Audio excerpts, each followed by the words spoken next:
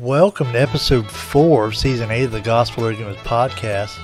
Today I'm going to talk about what happens when you don't rightly divide the scriptures. You can come up with all kind of false teachings, and that's what we're going to look at, just a few of them today. Let's get after it.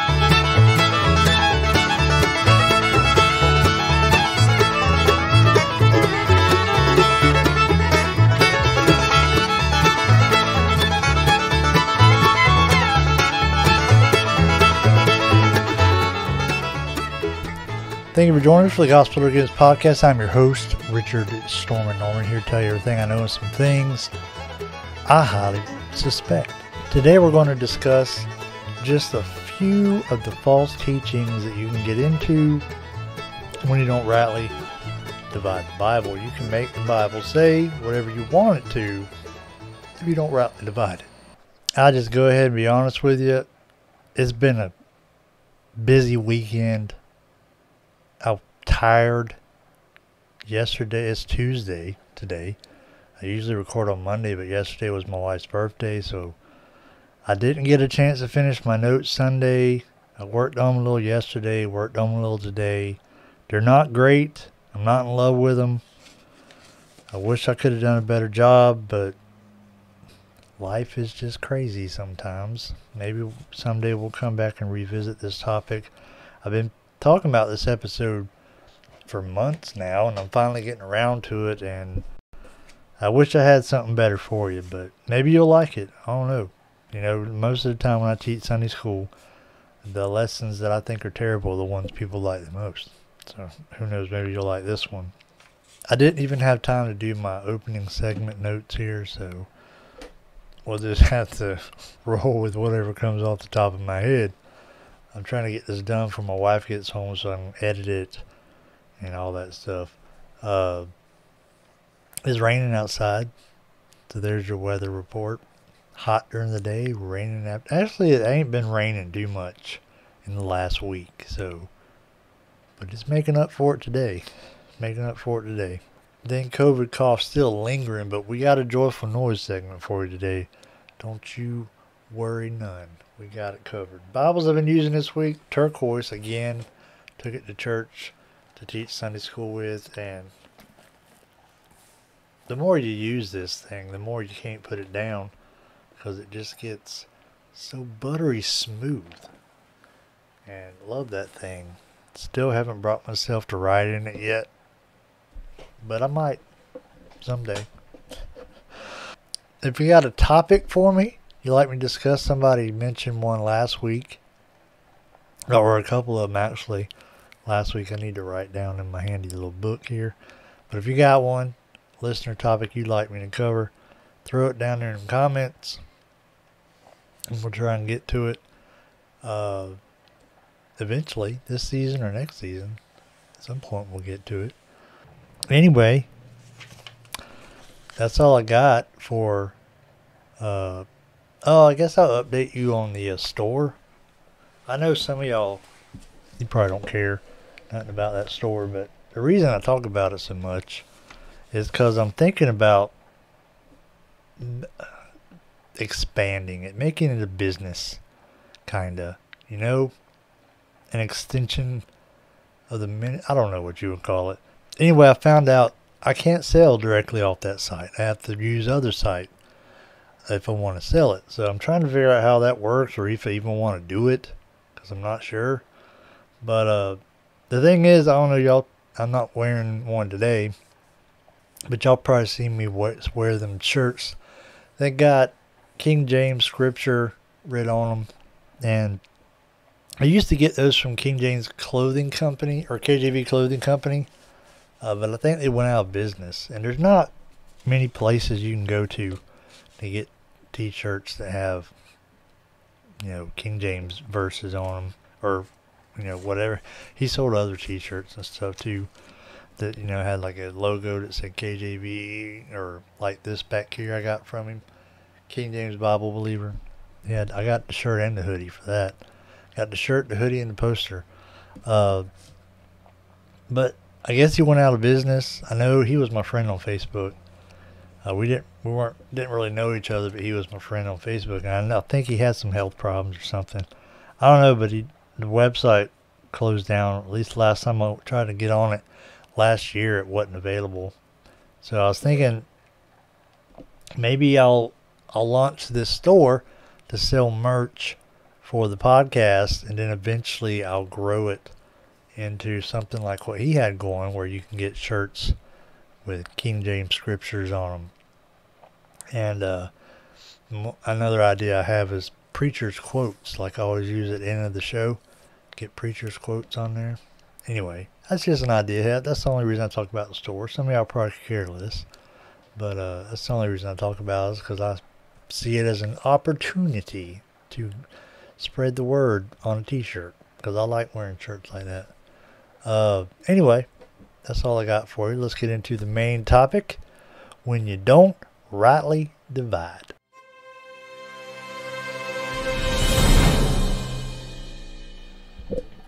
Why are there so many opposing viewpoints when it comes to Bible doctrine? How can you know who's right? I've met people on Facebook. Well, I used to be an independent. I remember back when I used to be a Baptist, and before that I was a Pentecostal, and now I'm a charismatic. Ain't no way to be. That tells me that's someone who don't study the Bible for themselves. But who's right? How do you know? Are the Presbyterians right? Are the Methodists right? Baptists right? Today we're going to look at a couple of these things, these wrong doctrines, and see how they got that way. How'd they get so far off? And there's others I could have included that I didn't. I got 2.5 pages here. I didn't want to go too far, but there's others I could have talked about. But mostly these are charismatic stuff. I don't know. The baptism thing's probably taught, in a bunch of other churches. But it's mostly charismatic stuff. We all know by now 2 Timothy 2:15. We've said that verse on here many hundreds of times. And we know that it tells us to study our Bibles. Study to show yourself approved. And it tells us to rightly divide our Bibles. So it tells you to study it, and it tells you how to study it. And unless you got a new version or something, then like we already talked about, it tells you something completely different. But what happens when you don't rightly divide? You start applying doctrine from other dispensations into the one we are currently in. We are currently in the church age dispensation.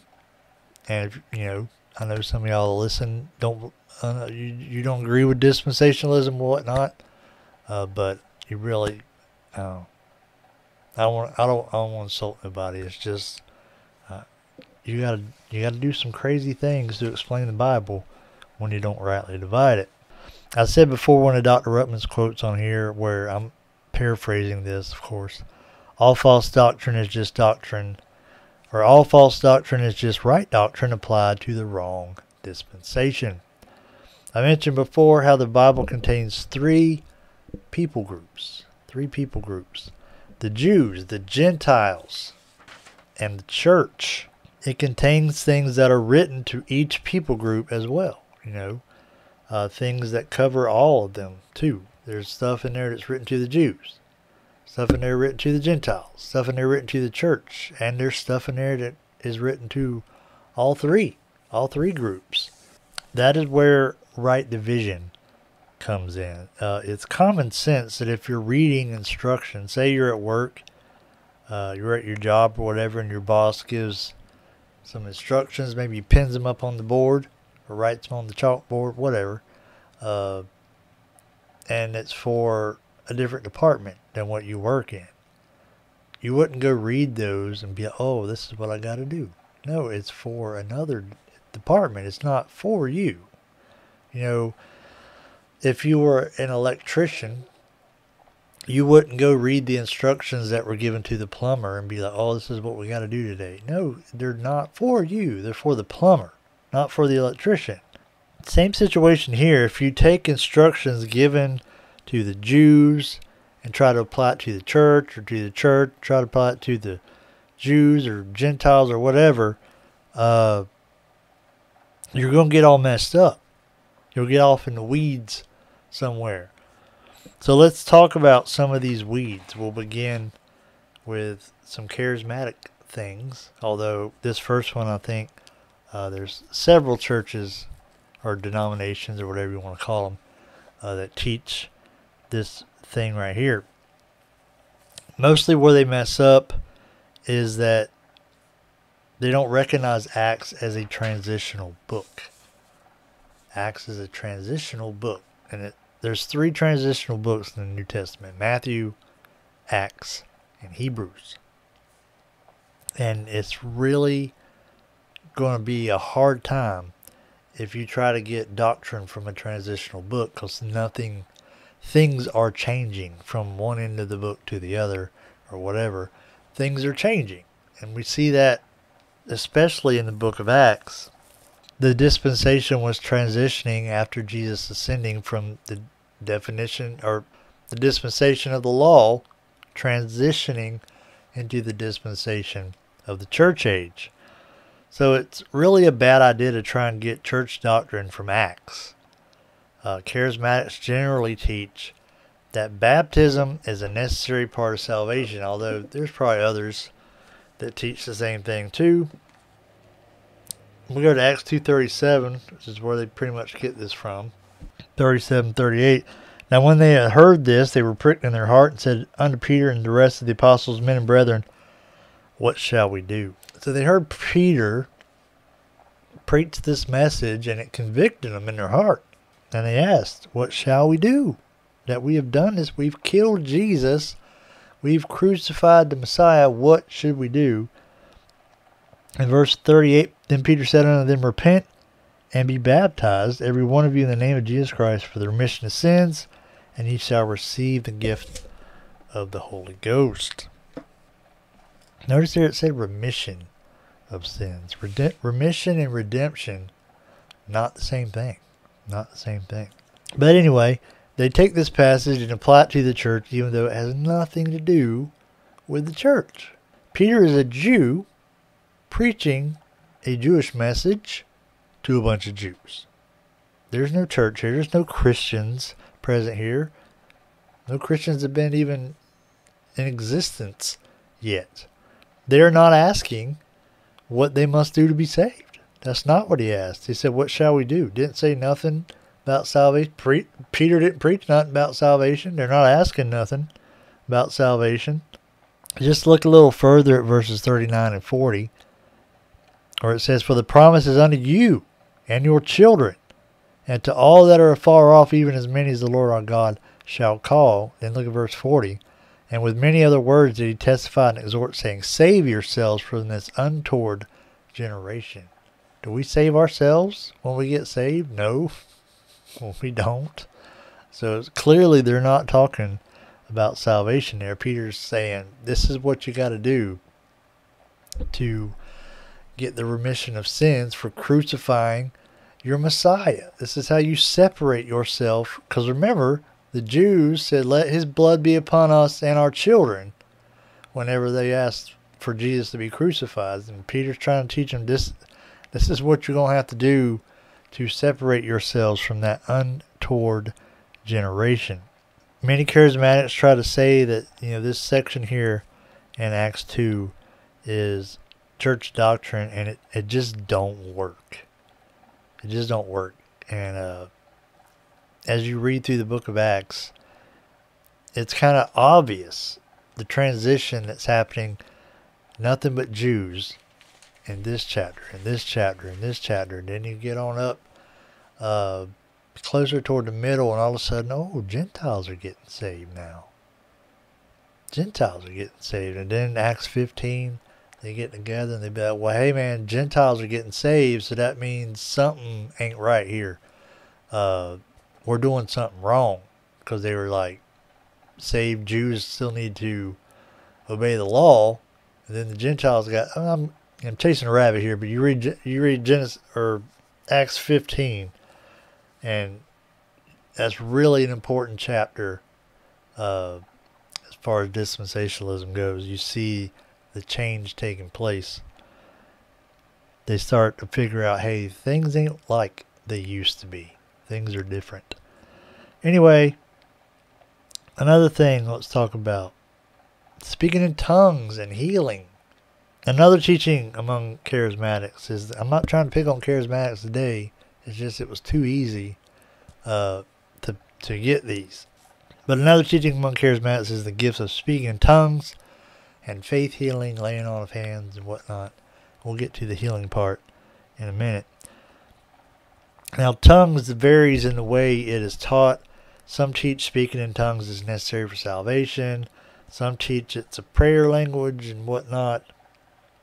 The Bible was clear that these were gifts given to the apostles that were meant to be temporary. Let's go to Acts 2, 4 through 8. And they were all filled with the Holy Ghost and began to speak with other tongues as the Spirit gave them utterance. And there was dwelling at Jerusalem Jews, devout men out of every nation under heaven. Now when this was noised abroad, the multitude came together and were confounded, because that every man heard them speak in his own language. And they were all amazed and marveled, saying one to another, Behold, are not all these which speak Galileans? And how hear we every man in our own tongue wherein we were born? This was clearly not some unknown language that nobody had ever heard before. Ramalama, shamalama, yabba dabba doo. It was none of that gibbery nonsense. It was actual languages, because people understood. The people from different nations understood. Again, the point was so that a bunch of Jews from different countries could understand the message that they were giving them.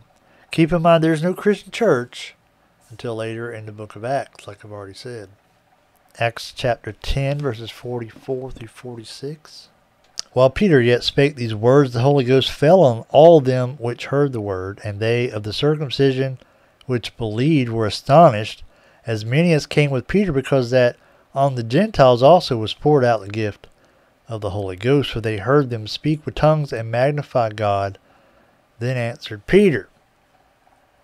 The key here to this right here is, verse 45.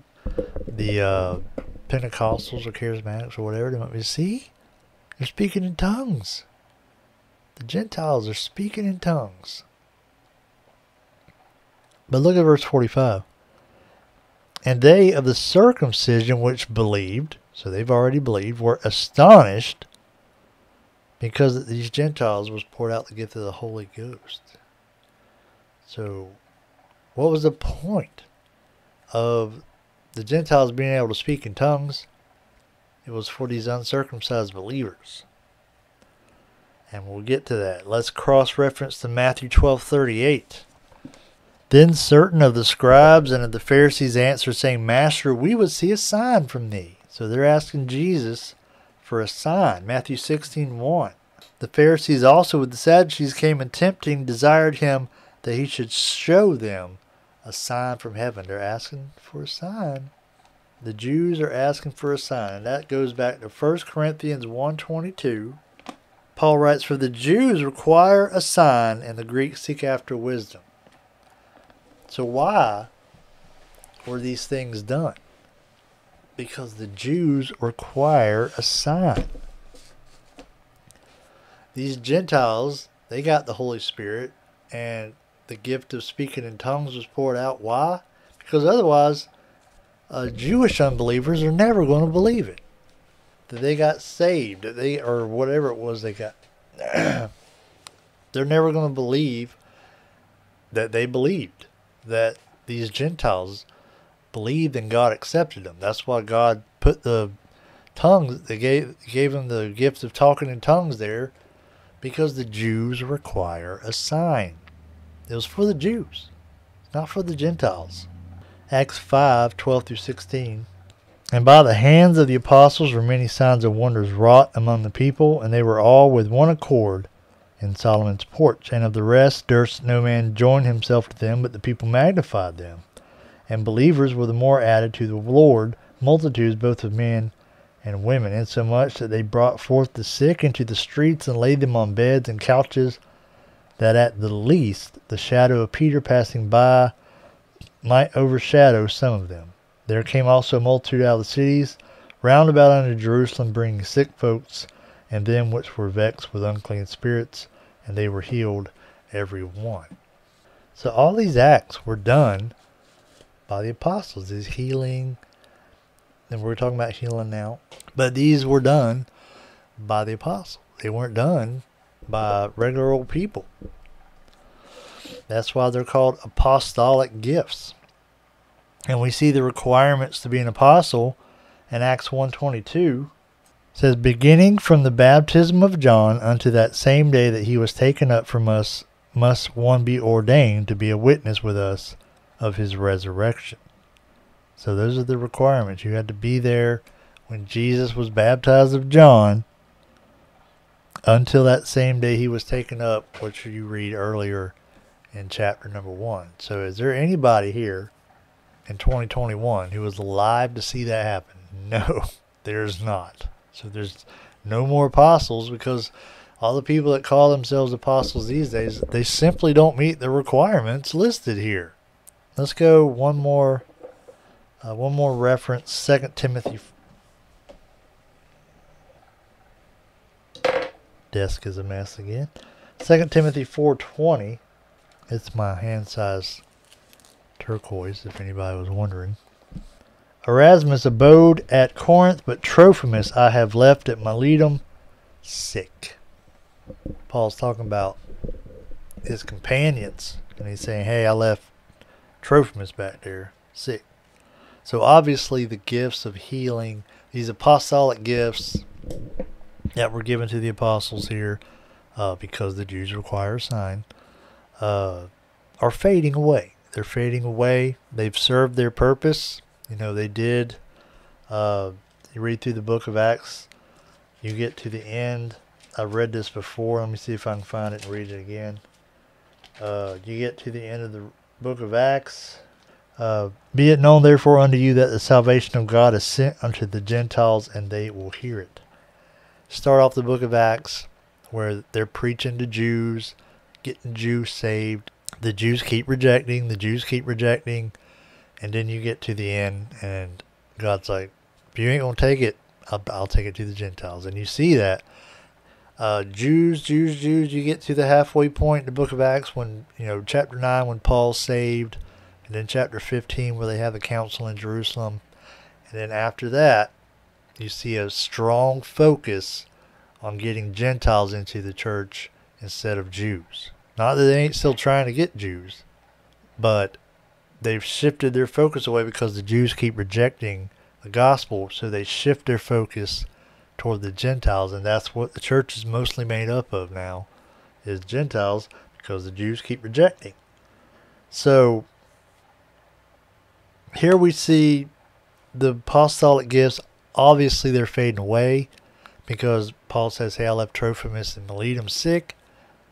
He's an apostle. He has the gift of healing. Why didn't he heal Trophimus? It must be on its way out the door, because Paul's at the end of his life here, and once the apostles go, the gifts went, and we see that here. If he's got the ability to heal, why would he not heal Trophimus, his buddy? He wouldn't have left him there sick. So there you go. There's a few things. Oh, I wanted to read one more thing. Let's read 1 Corinthians 13, 8 through 10. Charity never faileth, but whether there be prophecies, they shall fail. Whether there be tongues, they shall cease. Whether there be knowledge, it shall vanish away. For we know in part, and we prophesy in part. But when that which is perfect is come, then that which is in part shall be done away. So Paul's saying, at some point, all this stuff, speaking in tongues, prophesying, that's going to stop. Now, the charismatic will tell you that it says there, when that which is perfect is come, then that which is in part shall be done away. They'll say that perfect is when Jesus comes back, the second coming. I'm going to tell you that this is what is perfect. The perfect Word of God. At this time, they didn't have what we have here. They didn't have a New Testament. All they had was an Old Testament. Whenever they went out evangelizing, preaching and whatnot, they had to preach out of the Old Testament because the New Testament hadn't been put together yet. That's what they're talking about. The sign gifts were a witness to the power of God on the church. It was a, testimony to what God was doing in the church. It was necessary at the time. It's not necessary anymore. Why? Because we got this. We got the whole counsel of God. We got the whole Word of God here. We don't need tongues and prophesying and, smack people in the head and they fall down. You're healed, brother. We don't need that. We have this now. Okay? So those are a few things when you don't rightly divide. Some bad doctrine you can get into. The baptism thing was, something from another dispensation trying to be applied to this one. Same with the gifts. It was for the apostles in that time, not this time.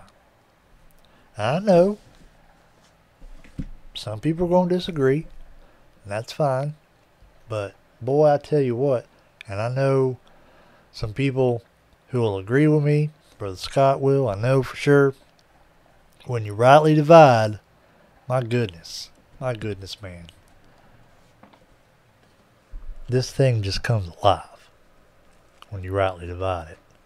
You start going, oh, if you don't rightly divide it, when you get to something that doesn't make sense, like you're reading in the New Testament and it says this, and you're like, wait a minute, that don't sound right. Then you have to, see, somebody who thinks they're smart will come along and spiritualize that verse. Say what it really means is that this is like this, and you're like this, and they'll mess it all up. But when you rightly divide, you can come to something and be like, you can take it for what it says, but apply it where it goes. If you apply it where it goes, you can take it where it says what it says. If you don't apply it to where it goes, and you got to be like, oh, what am I going to do here? You have to chop it and cut it and make a round, make a square peg fit in a round hole. You don't have to do that if you rightly divide it. Anyway, that's all I got for you today. For all the information you need regarding the podcast, including social media, how to support us financially, how to be saved, and information on me, your host, check out the website, gospelovergimmicks.org.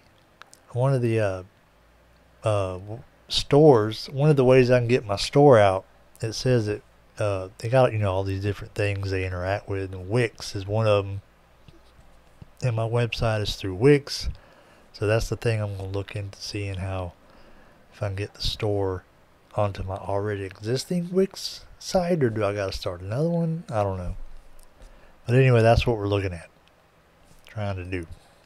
If not, then I guess I'll just go back to Teespring.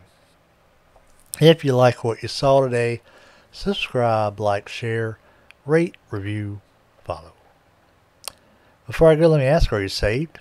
In order to be saved, you must put your faith in the gospel of the grace of God. Don't know what that is? I'm going to tell you.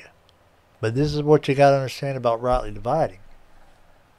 There's different gospels in the Bible. Did you know that? I know some people will be like, oh, that's heresy. But there is. Maybe we'll do an episode on that. I probably should have already done an episode on that. But there's more than one gospel in the Bible. But the one that for our dispensation is the gospel of the grace of God. What Paul called his gospel that Jesus gave him. And we're going to read it to you. 1 Corinthians 15, 1 through 4. Moreover, brethren, I declare unto you the gospel which I preached unto you, which also ye have received, and wherein ye stand, by which also ye are saved, if you keep in memory what I preached unto you, unless ye have believed in vain. For I delivered unto you first of all that which I also received, Paul's gospel he received from Christ, how that Christ died for our sins, according to the Scriptures, and that he was buried, that he rose again the third day, according to the Scriptures. That's all there is to it. You don't got to get baptized. You ain't got to speak in tongues. You ain't got to live a perfect sinless life. That was another one I was going to touch on. But I kind of ran out of time. And I just needed to get this done. Maybe we'll come back and... I know we've already done episodes on all this stuff I'm talking about. So if you want to go back, you can see them. But that's all you got to do. You ain't got to talk in tongues. You ain't got to get baptized. You ain't got to be sinless. All you got to do is believe in the death, burial, and resurrection of Jesus Christ. I saw somebody in a group the other day. You think that, well, then you must think that a Christian can get saved and go and live however they want. That's exactly what I think. Will they? No. Because if you truly get saved, Jesus will save you.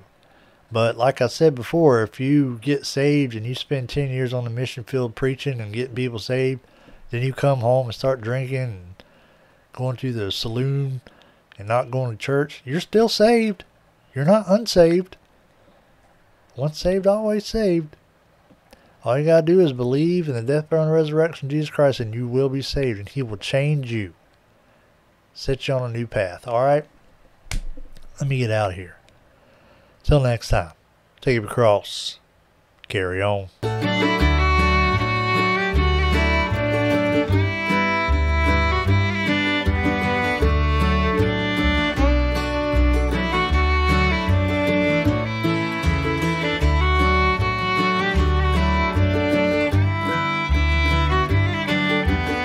Alright, let's do the joyful noise segment. This is going to be one I ain't done in a while. I think I've done it a few times on here, but I think it's been a while since I did it. And so thought we'd give it a shot again. You know, it's called Sweet Beulah Land. I'm kind of homesick for a country to where I've never been before. No sad goodbyes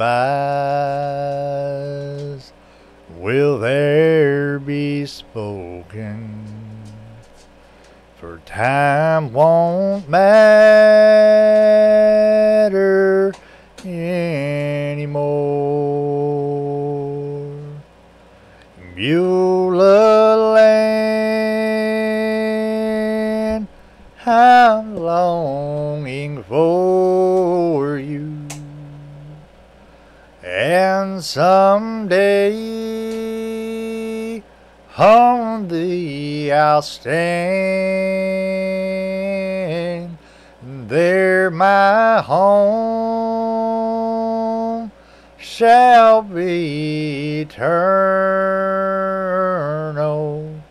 Beulah land, sweet Beulah